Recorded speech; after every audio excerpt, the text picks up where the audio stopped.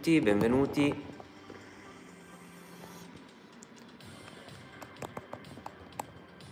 Regolazione della fotocamera.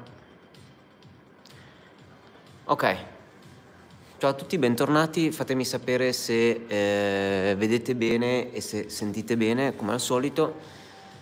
Siamo a quella che dovrebbe essere diciamo l'ultimo appuntamento del dipinto dal vivo di Bouguereau con i pastel pencil, quindi siamo verso la fine. Cominciamo subito con qualche pezzetto di gessetto nero per finire lo sfondo. Intanto saluto quelli che ci sono, saluto Anna Giulia, saluto Salvatore. Andiamo con un pezzetto di Rembrandt nero, che è l'unico gessetto, quindi l'unico pastello morbido che ho usato in questo lavoro, soltanto per lo sfondo, che è insomma uniforme, neutro, nero. Mentre invece, come sapete molto bene, tutto il resto del dipinto è stato fatto con i pastel pencil, quindi carandache, stabilo carbotello e alcuni pastel pencil della Contea Paris.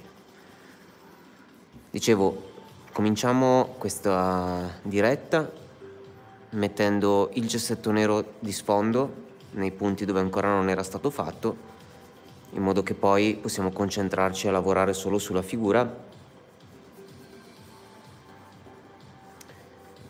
nelle parti che ancora non sono state lavorate. Anche di qua ormai è rimasto un pezzettino minuscolo di gessetto, vediamo di sfruttarlo bene tutto quanto.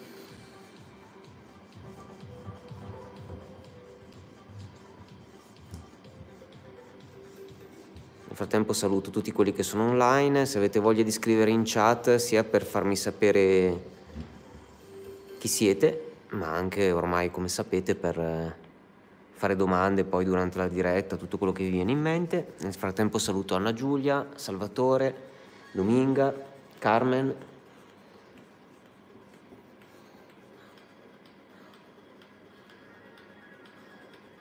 Salvatore, Lorenzo, Michela, saluto tutti. Allora, qualcuno dice che si vede bene, qualcuno dice che si vede un po' sfocato, potrebbe essere come al solito un problema di connessione anche vostra, un problema magari legato all'impostazione della risoluzione dell'immagine, quindi verificate, ma nel frattempo tenetemi aggiornato su tutto. Ok, sto distribuendo con le dita il gessetto che ho passato sulla carta Pastelmat in modo da rendere lo sfondo più uniforme. Alcuni ritocchi possono anche essere fatti alla fine del lavoro. Ciao a tutti quelli che sono arrivati. Direi che è il caso di pulirsi già la mano con una salvietta umida. Ciao Simo, ciao Cocco della Mamma, benvenuti. Ok, cosa facciamo adesso? Vorrei lavorare un po' alle due piccoli pezzettini di vestito della bimba che si vedono.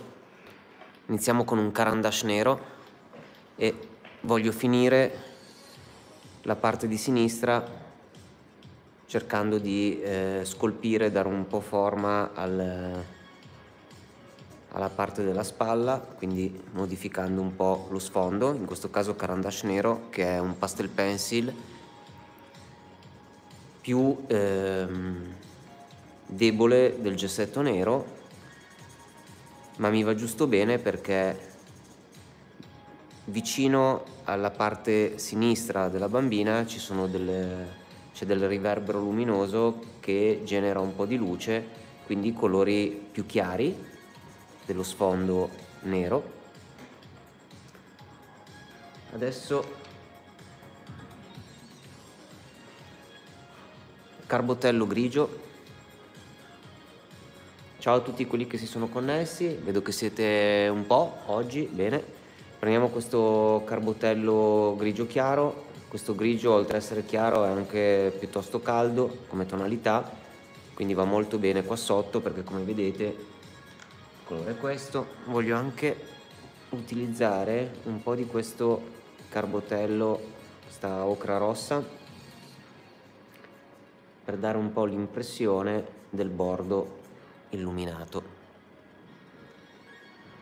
Ragazzi, oggi siete un po', quindi cerco di guardare la chat, vedo che c'è già qualche domanda. Allora Anna Giulia chiede: sono più importanti i tratti iniziali o i tratti finali per la resa realistica di un dipinto?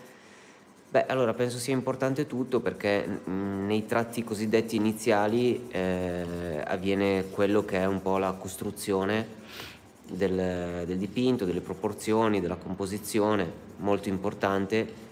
In questo caso, come sapete, potete andare indietro con le varie lezioni che ho fatto, e dalla prima lezione sono partito con il disegno fatto a mano libera, che poi, come sapete, sono anche andato a modificare, ad aggiustare nel corso dei vari appuntamenti, perché siccome so che quella è una delle parti più importanti per la resa poi totale del lavoro, volevo che fosse ovviamente ben curata. Allora, nel frattempo proseguiamo. Qui ho un Conte a Paris, sempre ocra rossa. Buon pomeriggio a tutti, grazie. Qualcuno vedo che ha visto il video con Luke, pubblicato qualche giorno fa, questo video che racconta un po' in breve la storia del mio dipinto del menestrello, quindi ho coinvolto anche Luke nelle riprese per permettergli di dire la sua. Ok, allora, Carandash bianco numero 900, iniziamo a mettere un po' di luce. Stiamo facendo tutto con i pastel pencil, fatta eccezione per lo sfondo, dove mi sono insomma concesso di utilizzare un po' di gessetto, e questa è una cosa che ho fatto perché essendo uno sfondo piuttosto ampio come campitura, tutto tra l'altro nero, mi ha facilitato a livello di tempi, ma anche a livello di resa, perché chi mi segue già sa quanto la differenza fra i pastel pencil e i gessetti sia importante, nel senso che i gessetti hanno una intensità molto più importante, molto più forte.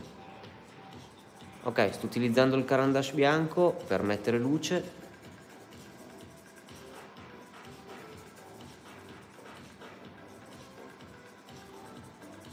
Spero vediate sempre bene.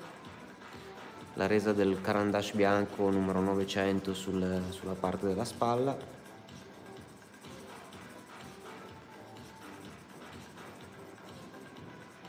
Come nelle altre lezioni, vorrei anche ricordare l'importanza che ha, per me almeno, partire da colori tendenzialmente un po' più scuri e poi andare a illuminare.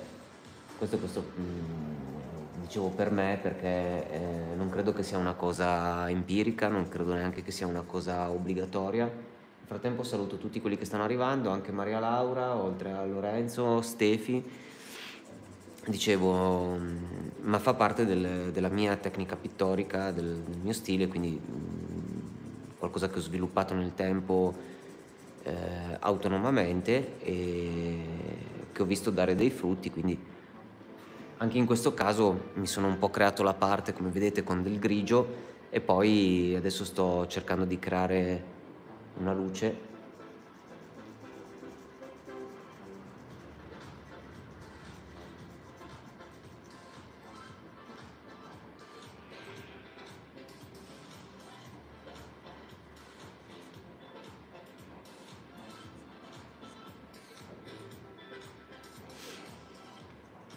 Grazie a tutti.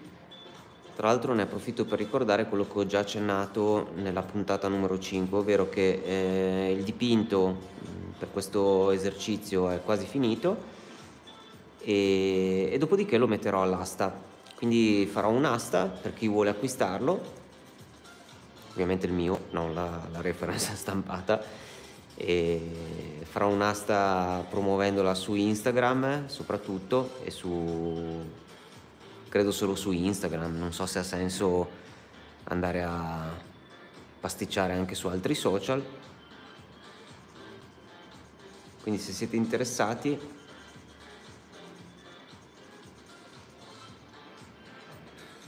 o se avete già anche delle domande su questa piccola iniziativa,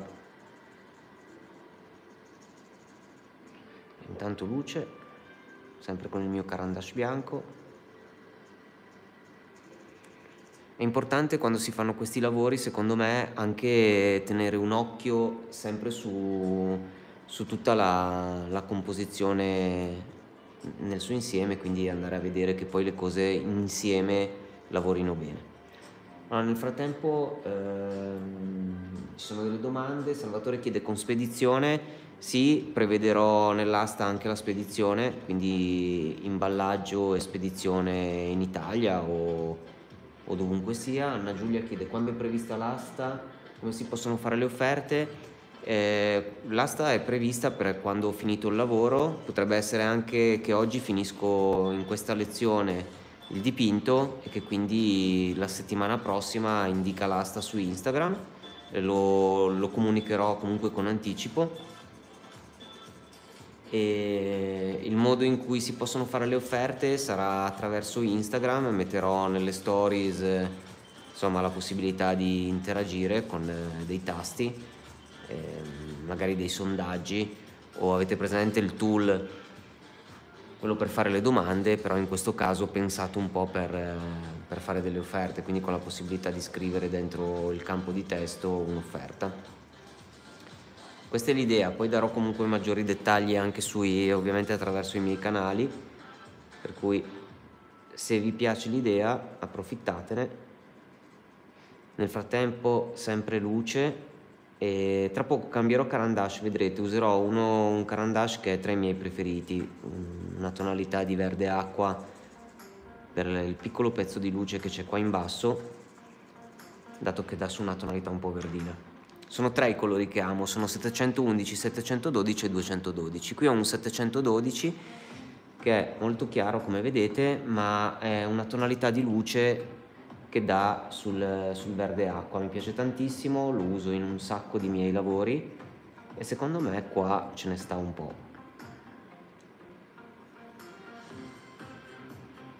Allora, nel frattempo anche Michela chiede: ci sarà un'offerta base da cui partire? Sì. Metterò una base d'asta. Adesso io vi dico che non ho ancora stabilito questi dettagli, però sì, credo che metterò una base minima d'asta, non so di quanti euro, e poi sì, da lì si potrà salire, diciamo così, con le offerte.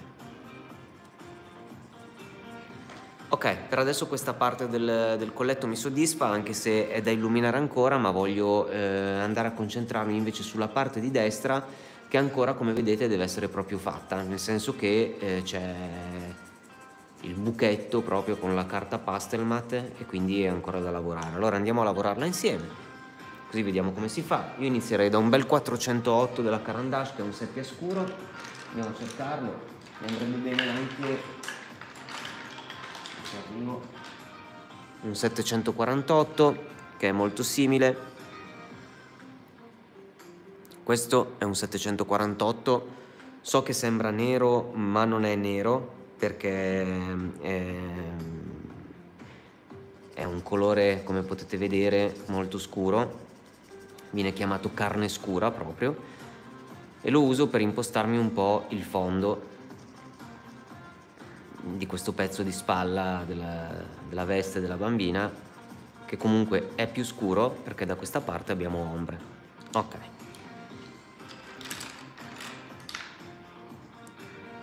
Adesso ho preso un 089 che è un colore un po' più sul rossiccio, mi serve per cominciare ad avere qualche tonalità di rossiccio. Sono delle tonalità di riflesso che arrivano anche dal viso, che si proiettano sulla camicetta, sulla veste. Vado a toccare i bordi anche per renderli un po' più materici, un po' meno evanescenti. Ok. Utilizziamo anche un po' di nero per l'ombra che crea il vestitino sulla spalla. Ciao Aurora, benvenuta. Spero che vediate e sentiate sempre bene. torniamo con il 748 carne scura su quest'ombra, così la allarghiamo un po'. E tra poco vado a prendere un altro colore che amo, sempre di queste tonalità sul verdastro, che però è della Carbotello.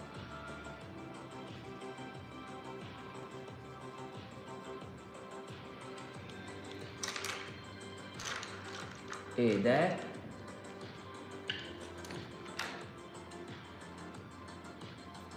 lui, 530. E voi mi dite, ma che cosa c'entra qua? Invece c'entra perché mischiato alle tonalità di marrone scuro crea degli effetti davvero davvero strani e gradevoli. Tonalità un po' fredda.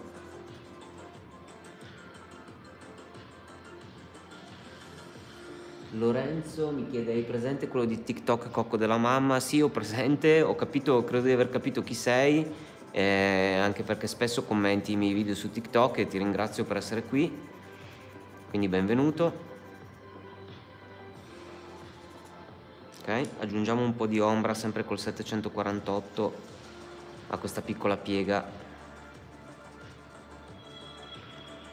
Vedete quello che succede, no? Mettendo delle tonalità di verde un po' freddo insieme a questi marroni eccetera si creano dei giochi molto interessanti. Aurora dice oggi dipingo con te. Bene, mi fa molto piacere. Aurora, stai dipingendo qualcosa di tuo o stai facendo l'esercizio su Bouguereau? Facci sapere. Carandash nero per creare un po' più di definizione qui alla fine della spalla. Ok. Ora andiamo con un verde oliva della Carbotello. Sempre verde è, ma ovviamente come ormai sapete è una tonalità un po' più fredda, quindi in questo caso va bene.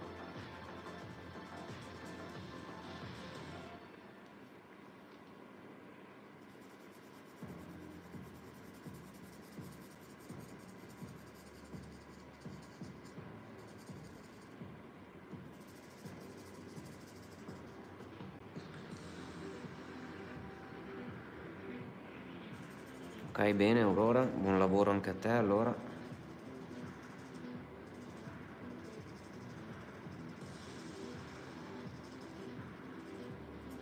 Ok.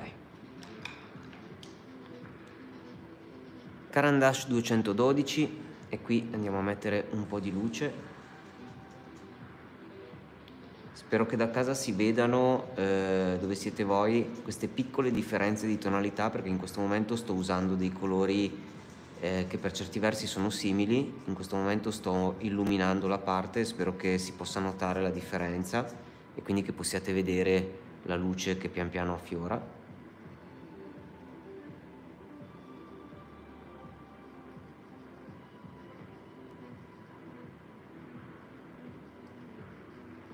Che figata il pastello, ragazzi, ve lo consiglio vivamente.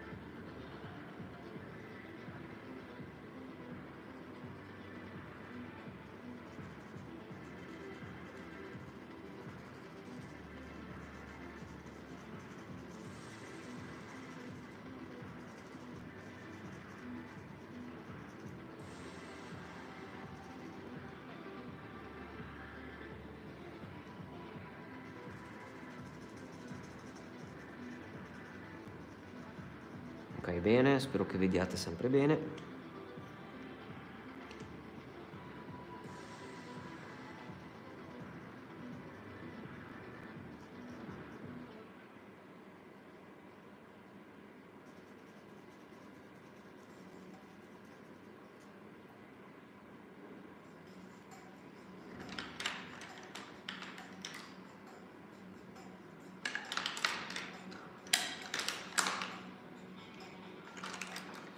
Mi sono preso degli altri verdi. Ok, il 017 della Carandace è un verde che già ho usato su questo ritratto diverse volte, anche sulla pelle.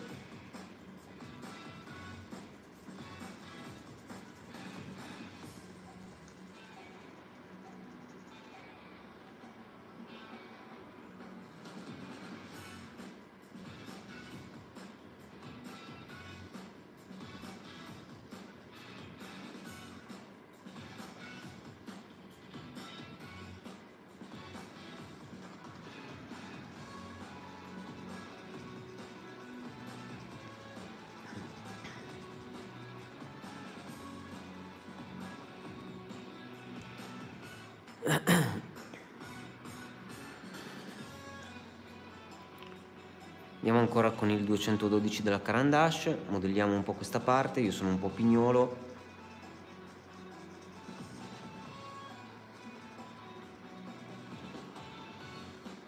Ok.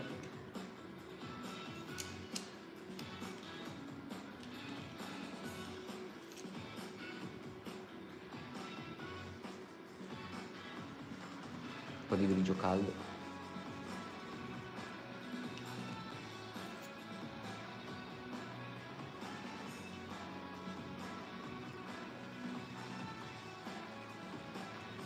Questo è il 089 Carandache carminio scuro.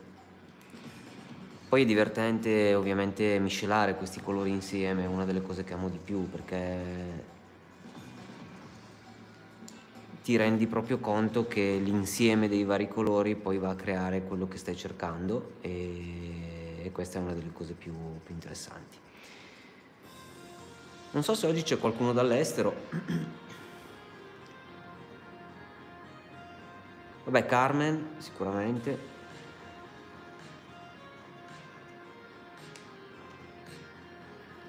Allora, c'è una domanda di Anna Giulia, la quale... Allora, solo un attimo perché non sono vicinissimo al computer oggi, quindi adesso arriverò a leggere.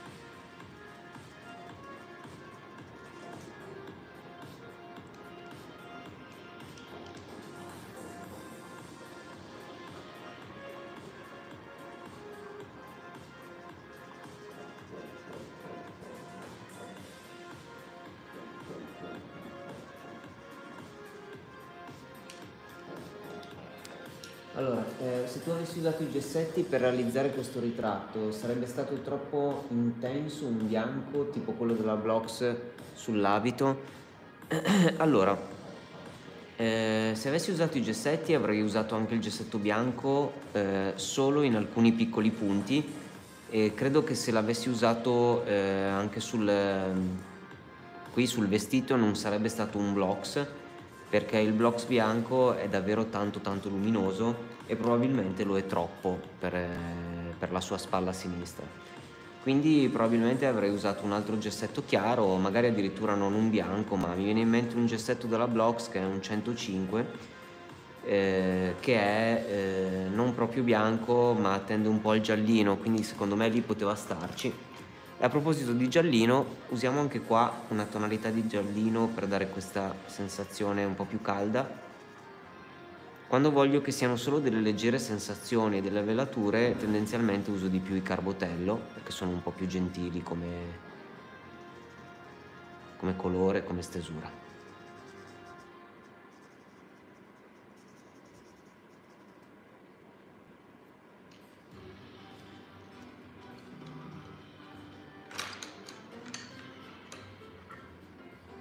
Facciamo una cosa un po' folle, metto un po' di arancione.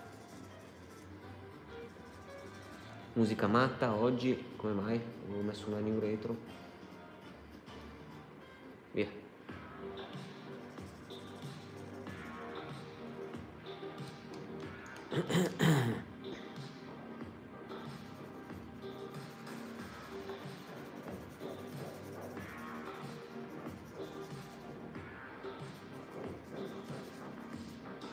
Ok, mi sembra che qua ci siamo abbastanza.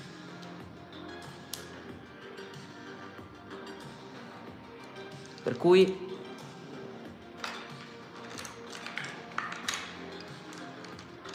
andiamo a lavorare sulla pelle e mettiamo un po' di luce dove ancora non ce n'è, a sufficienza almeno. Che ne dite? Qui, come vedete, è importante che ci sia luce.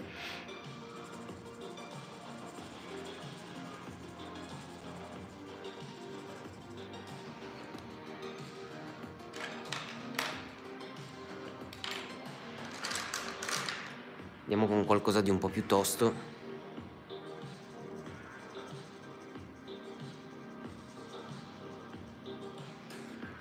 Allora, Maria Laura chiede, i Carbotello sono gentili come le Derwent? Io ho tutte le Derwent. Sì, i Pastel Pencil della Derwent li ho usati poche volte. Li ho provati, però sì, sono decisamente più delicati come intensità, quindi direi che si possono accomunare il carbotello.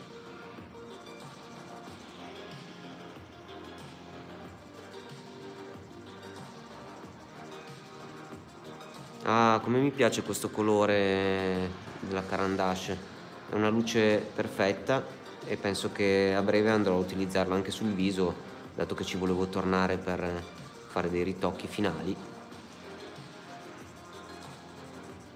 Vedete quello che succede, poi dosando la pressione ovviamente si può fare tutto quello che si vuole.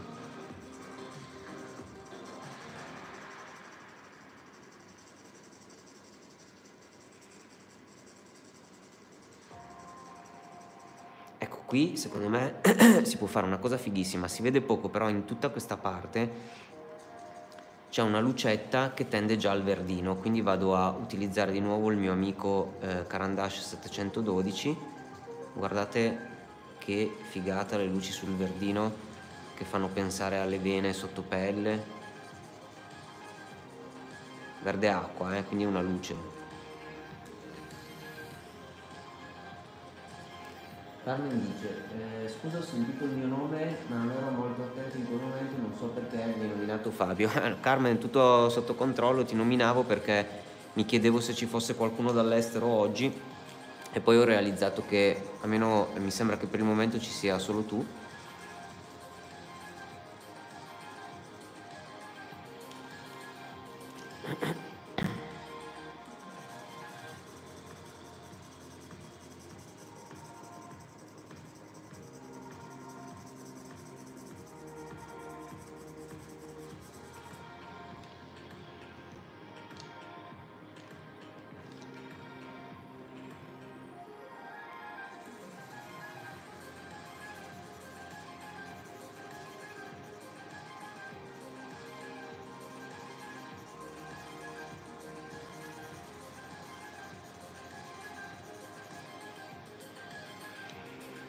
Ah, che bellezza ragazzi. Cioè fare queste cose qua, non so se vi capita, ma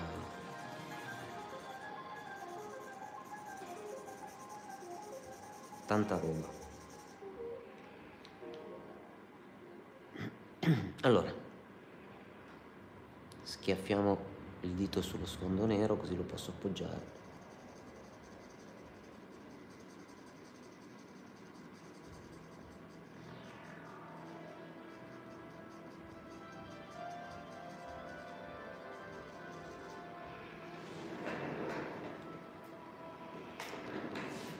Ok.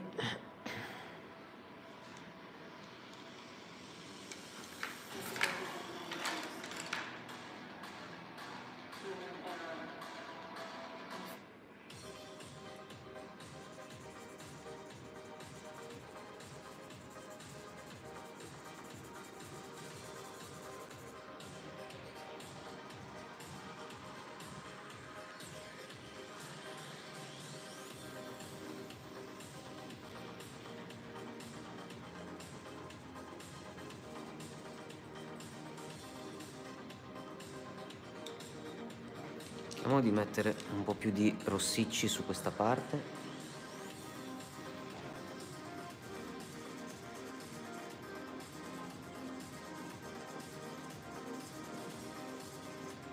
Esatto, era quello che volevo. Bene.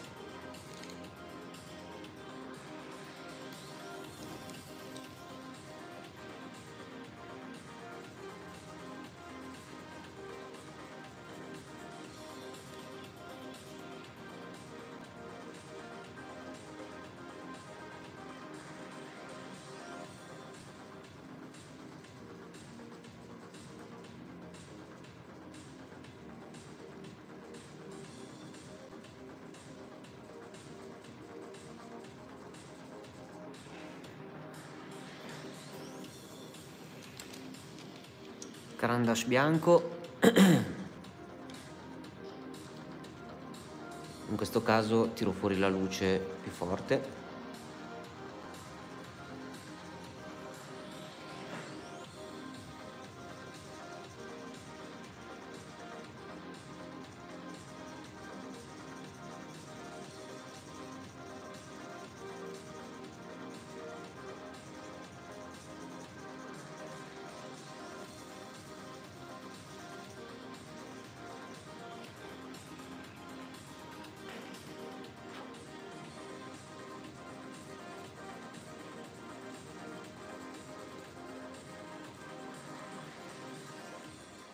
Ora che faccio questo lavoro qua, noterete che il dipinto richiede più luce poi anche sul viso. Non so se ve ne siete già accorti, però questo è quello che succede.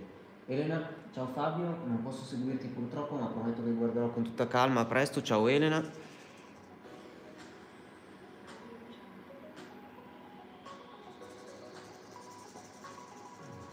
Vai tranquilla.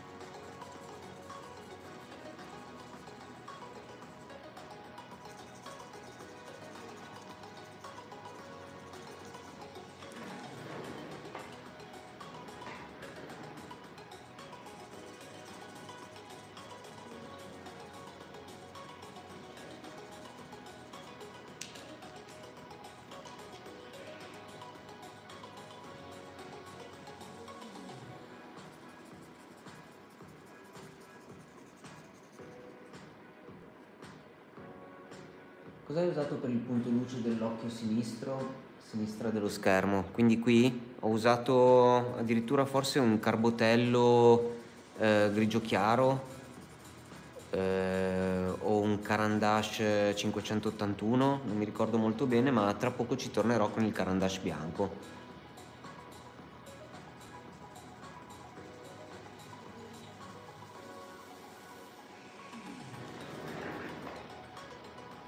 Ok, mi piace abbastanza. Cominciamo a usare dei colori di questo tipo anche sul viso adesso. Quindi il mio amico Carandash 821.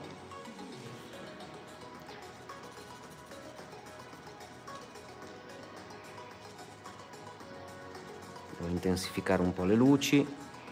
Vedete che ci sono dei punti chiave dove sono presenti luci.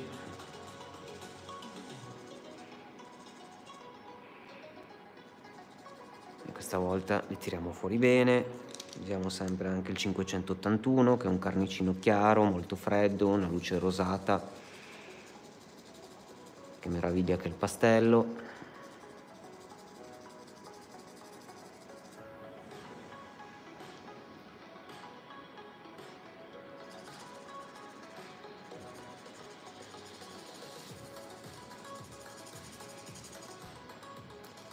Cerchiamo di fare risaltare bene un po' il tutto. La luce che c'è qui è interessantissima.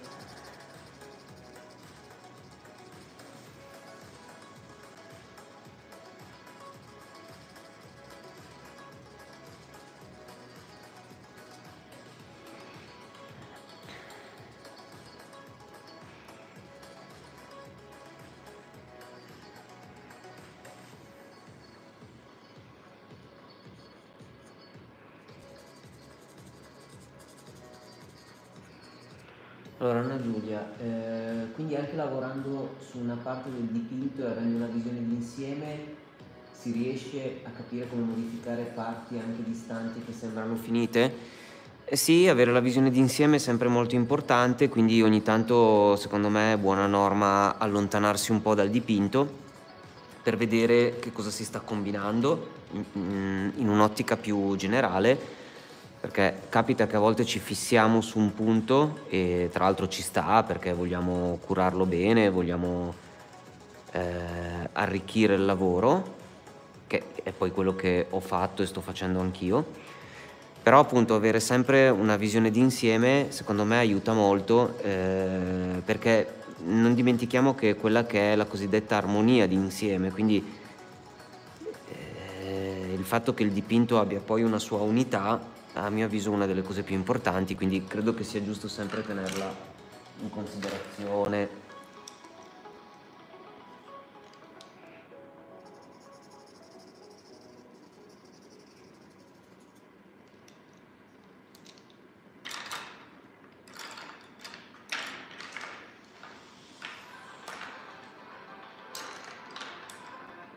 Vediamo se i colori giusti si fanno trovare da me.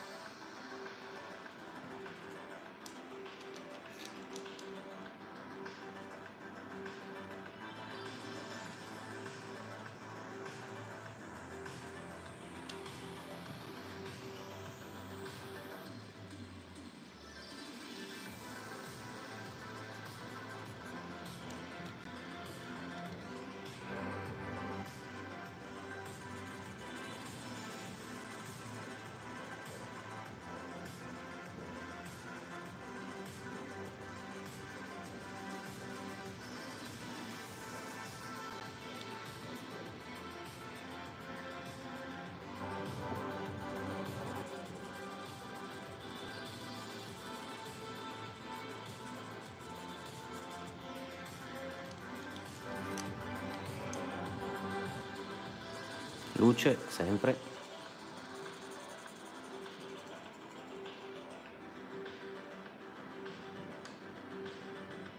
David Art, un artista italiano di TikTok? No, non lo conosco. Con che tecnica dipinge?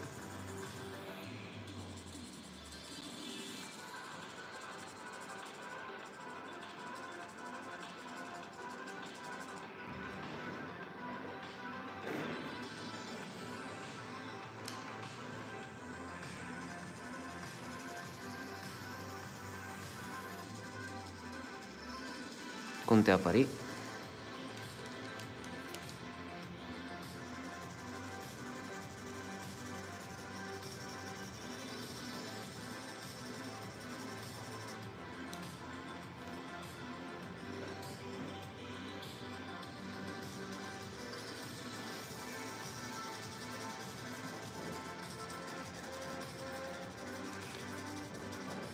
Qui sono nella parte di ombra e secondo me questo Conte a Parì qui è adeguato perché facendo una velatura, come vedete, non perdo il fatto che qui siamo in ombra. Però oltre ad arricchire un minimo creiamo anche appunto un colore un po' più vivace e gli diamo un minimo di luminosità anche da questa parte. Carnicino chiaro nella Carbotello.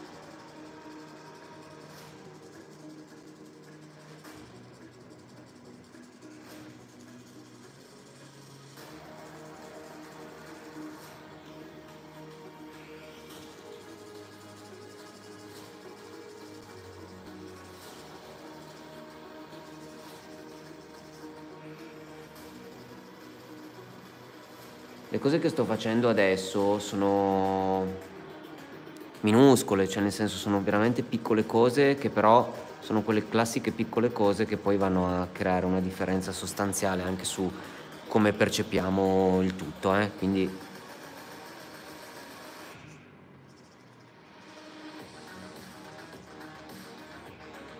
spero che comunque da casa si vedano.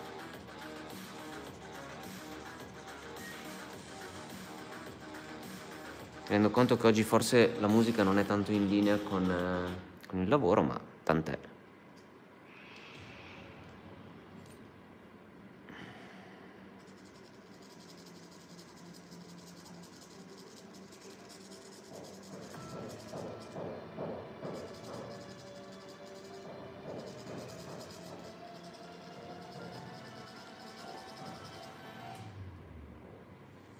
Qua, tra l'altro, vorrei, se potessi,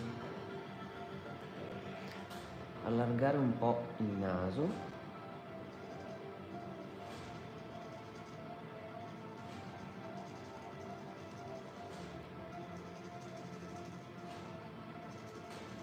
Mentre gli do un po' di luce.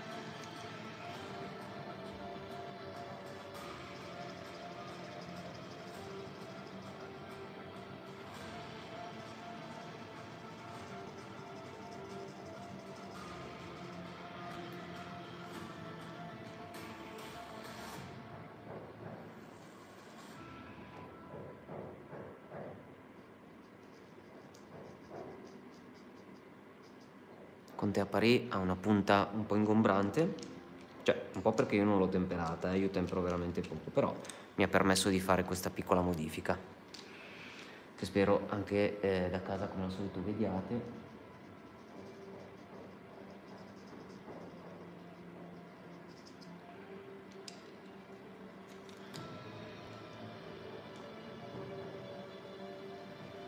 Le luci allargano giusto, mentre gli scuri restringono. Sì, tecnicamente è così.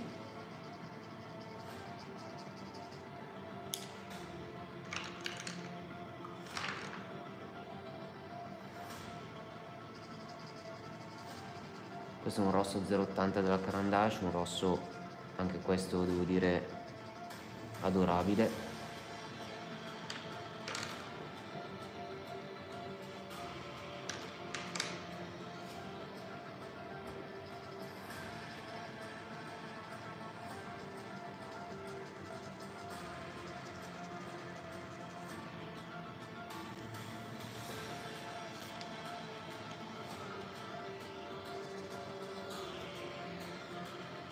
Fabio, mi potresti consigliare un soggetto da disegnare? Beh, allora, visto che siamo in tema con Bouguereau, con questo artista francese così, lo consiglio perché è veramente molto completo e poi perché è divertentissimo il fatto che ci sono delle palette molto ricche, come avrete visto, quindi tanti colori da usare e il vostro occhio può veramente guadagnare tanto a livello di attenzione alla scelta dei colori, quindi credo sia un ottimo esercizio.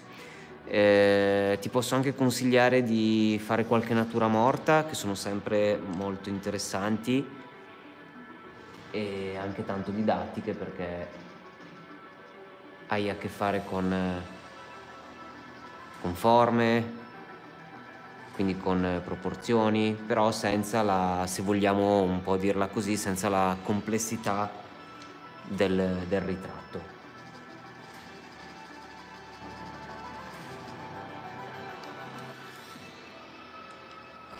Ok, anche qua carnicino chiaro della Carandache, quindi 581.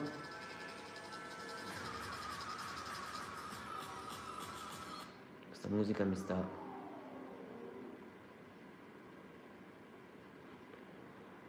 Come ripeto, diciamo che non è proprio appropriata, però ecco, cercavo qualcosa di un po' più rilassante.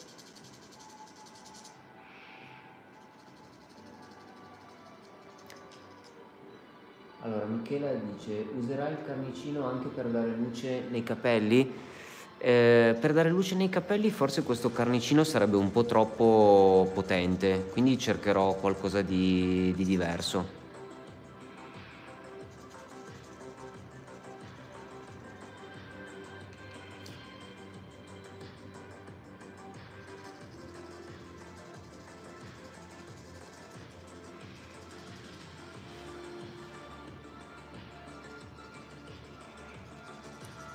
Spero che da casa riusciate davvero a vedere, come dicevo prima, queste differenze date dal lavoro attuale.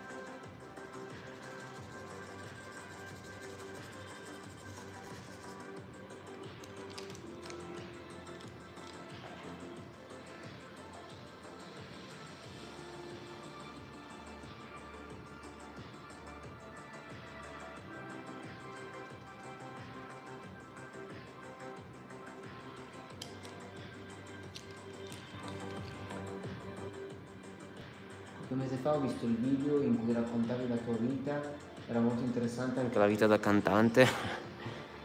Ti ringrazio, Lorenzo. Eh sì, è stata una parentesi, diciamo, divertente. E sì, suonare a volte manca un po', ma adesso ci sono altre cose da fare.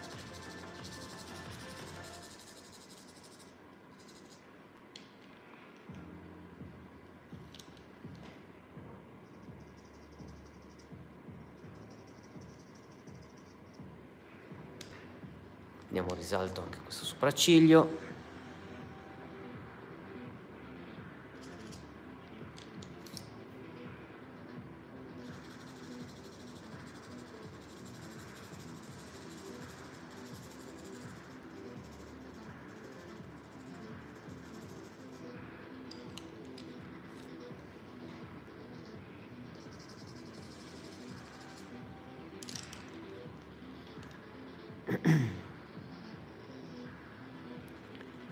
amico carnicino qua, guardate, vedete, ho fatto solo un tocchetto lì, spero che vediate la differenza di luce, perché vorrei anche approfittarne per ricordarvi che i Caran d'Ache Pastel Pencil sono comunque più potenti, si avvicinano già un po' di più alla resa del pastello rispetto ai Carbotello, Una cosa che ricordo sempre, secondo me è importante, anche proprio per le scelte pittoriche che andrete a fare.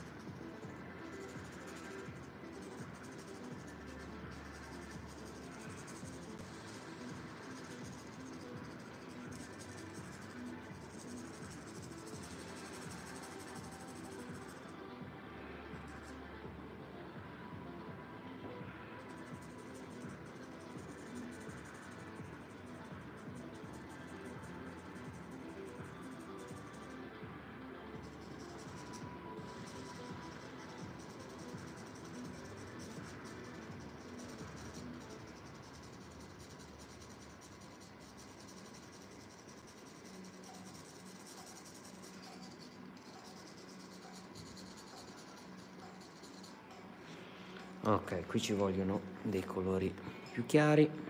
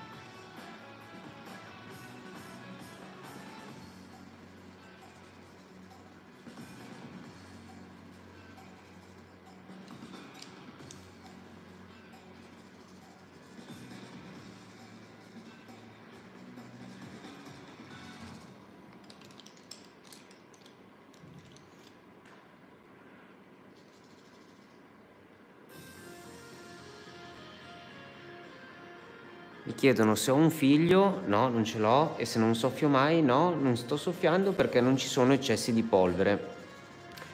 Io quando passo pastel pencil sono molto molto molto delicato e quindi se lo sono e non c'è eccesso di materiale non mi serve neanche soffiare.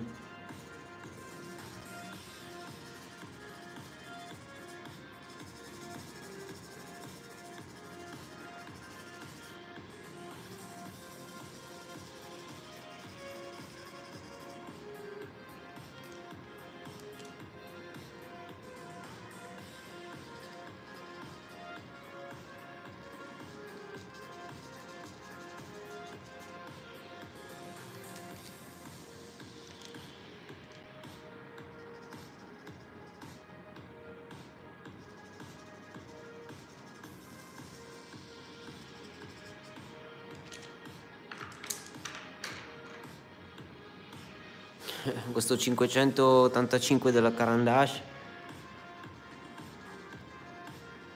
e alla fine, ma io lo utilizzo lo stesso perché mi piace che che sia presente in questi punti un po'.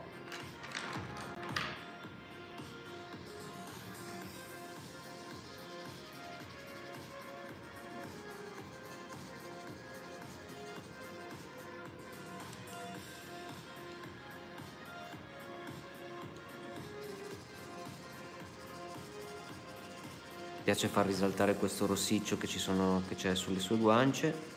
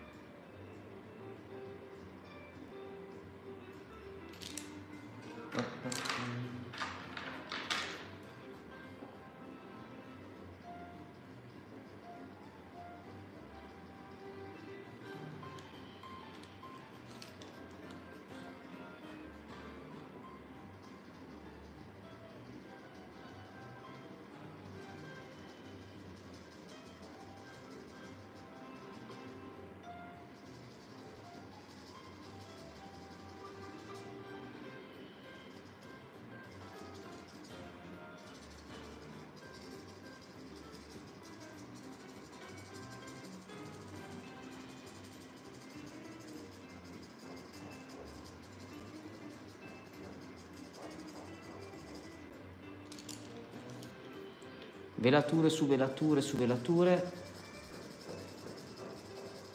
un lungo lavoro, ma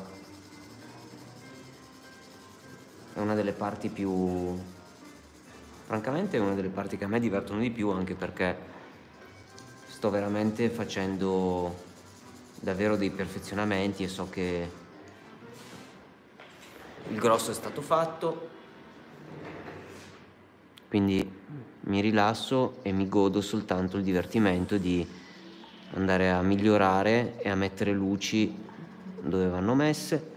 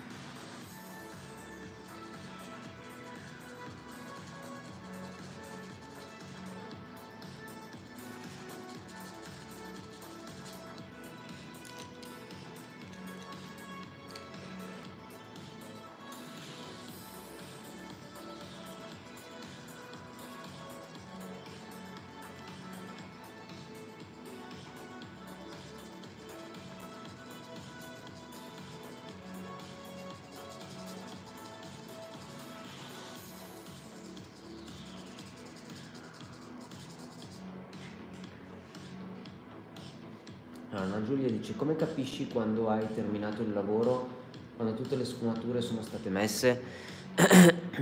Diciamo che dopo un po' si decide di fermarsi,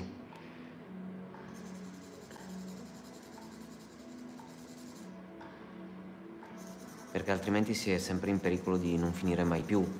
Quindi arriva un momento in cui vedo che quello che dovevo dire l'ho detto, nel suo insieme il lavoro funziona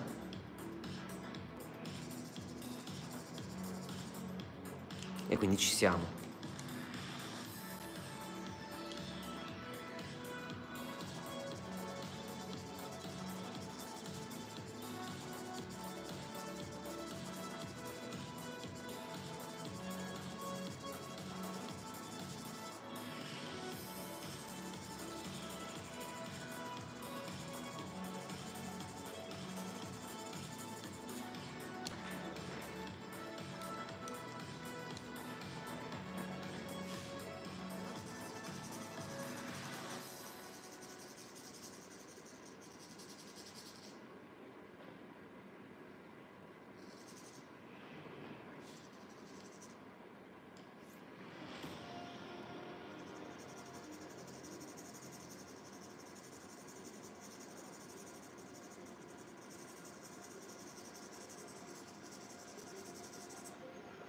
Sì, diciamo l'istinto, diciamo anche che c'è un momento in cui guardo e mi sento soddisfatto e allora basta.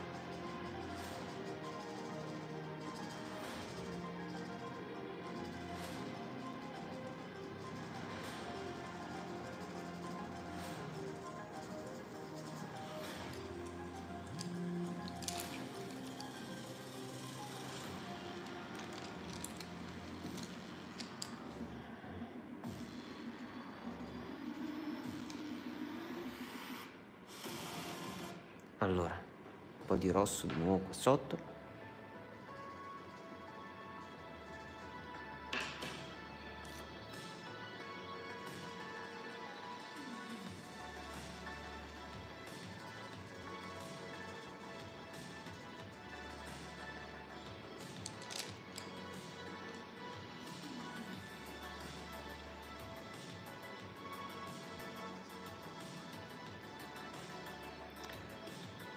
Verde oliva.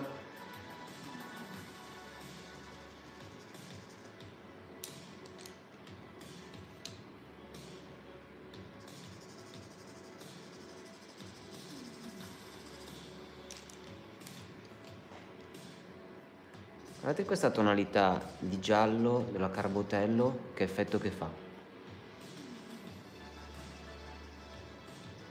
Te lo sto scoprendo anch'io, ho iniziato a usarlo qualche minuto fa. Mi piace molto.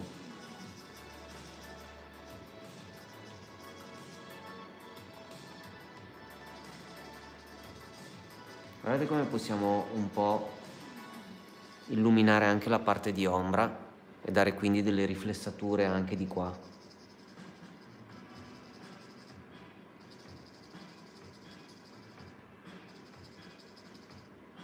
Tra l'altro, essendo piuttosto caldo, si va a miscelare bene con tutte le mie tonalità di verde.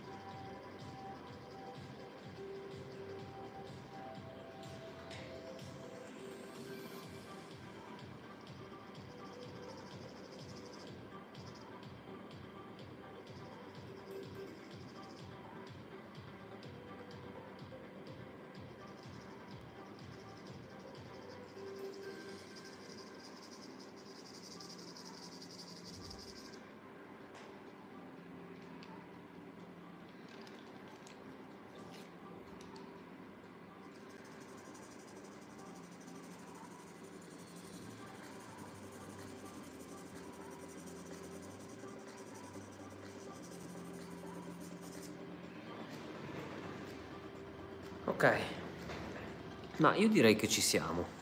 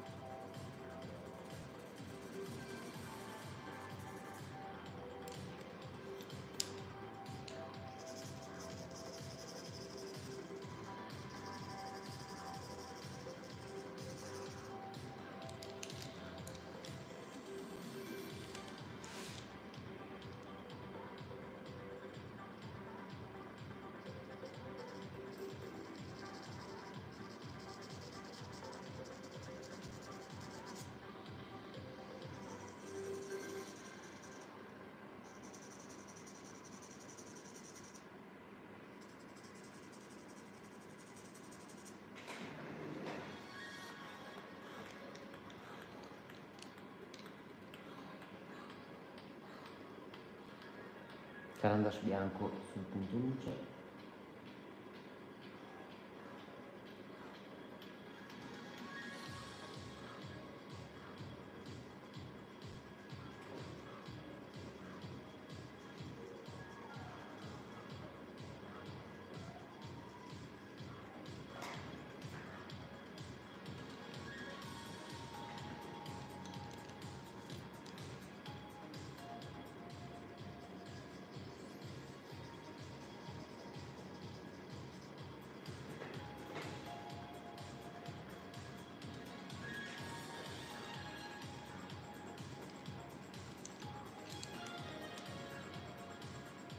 Ma le reference metto da parte le tue fotografie, ma le reference metto da parte le tue fotografie, le altre dove le prendi? A cosa ti riferisci esattamente, Lorenzo? Forse non ho capito bene.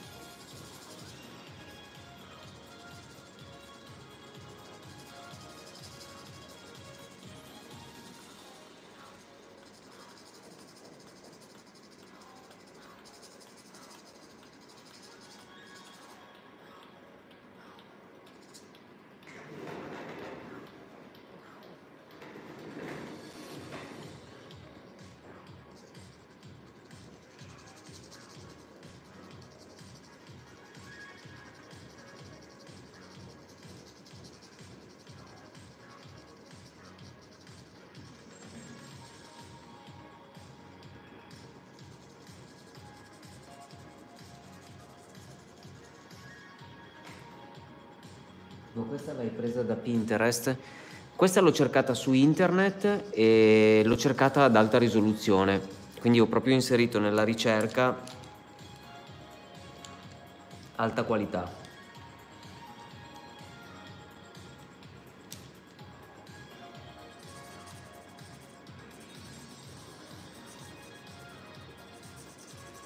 Che tra l'altro è una cosa che vi consiglio di fare, quando e se cercate delle reference su internet perché vi va di dipingere qualcosa,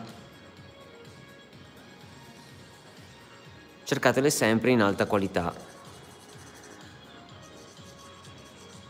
Quindi basta cliccare HD su Google .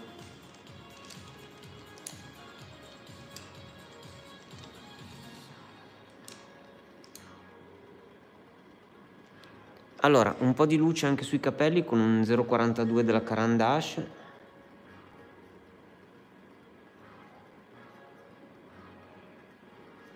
Ovviamente su alcune ciocche solo.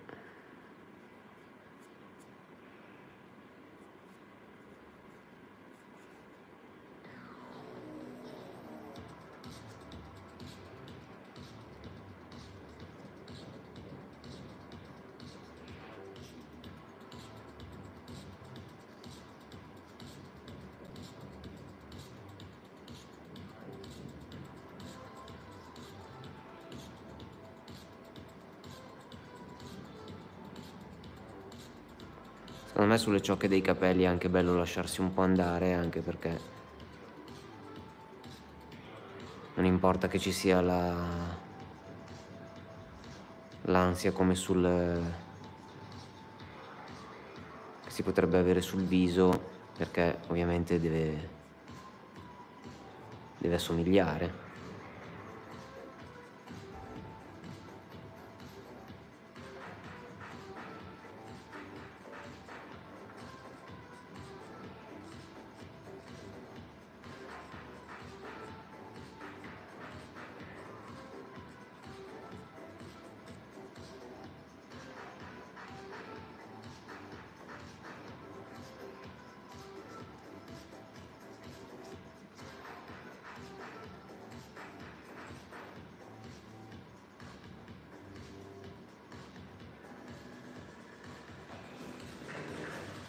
Ok, ragazzi, dichiaro il lavoro concluso.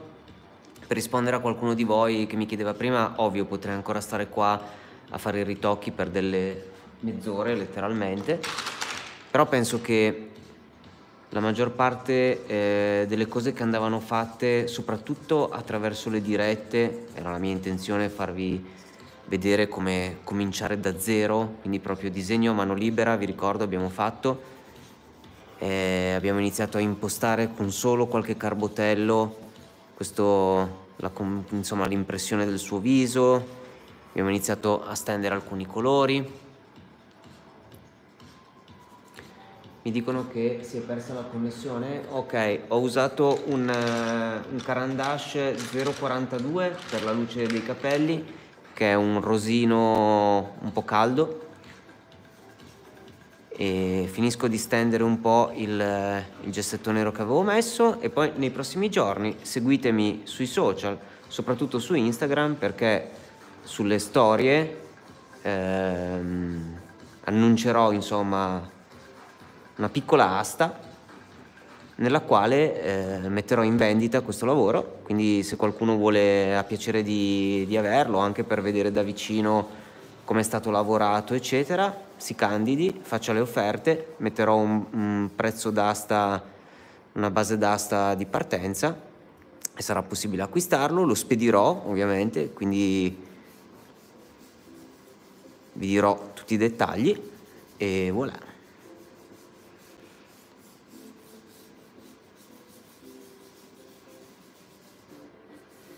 Ok?